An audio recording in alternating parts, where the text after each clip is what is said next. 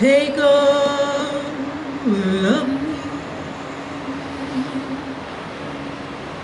Allie jammed her left palm into the horn until her elbow was stiff. The sunburnt knuckles of her right fist wrapped the wheel, squeezing pink tendons up the back of her hand.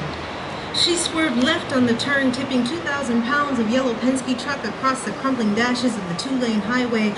I gasped. My right hip lifted off the seat.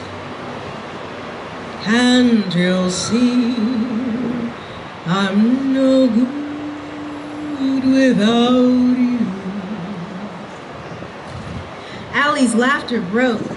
Crow's feet shattered across the width of her sun-spotted face. Didn't know this old truck still had it in her. This bitch will turn on a dime if you ask her to. Holy shit, that was good.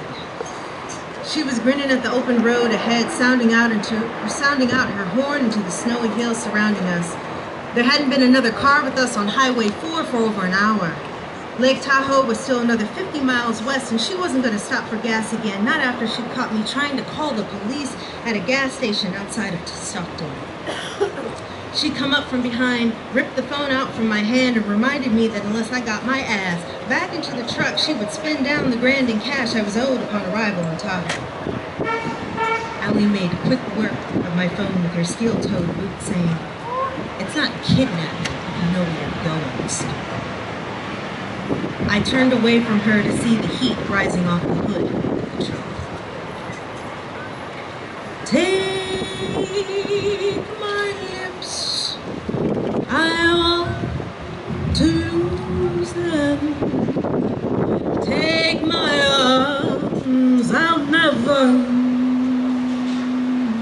them. First, it was 5 packages in San Diego, then 12 to load in Los Angeles, another in Oakland, and 3 more containers in Stockton before catching Highway 4 to go inland. Each time, she'd tell me to remain in the passenger seat and to watch for anyone who might be approaching the back of the truck too closely. She would slam the door, clipping the truck's keys to her belt before disappearing into an alleyway, a warehouse, or sometimes a dimly lit apartment building for hours. I'd sing to myself to pass the time, terrified to leave the plastic cab of the Penske for the isolated street she had taken me to. I hadn't felt the comfort of a bed in days as we'd been moving northward continuously. When I did nod out, the rumble of the truck's cargo door would wake me.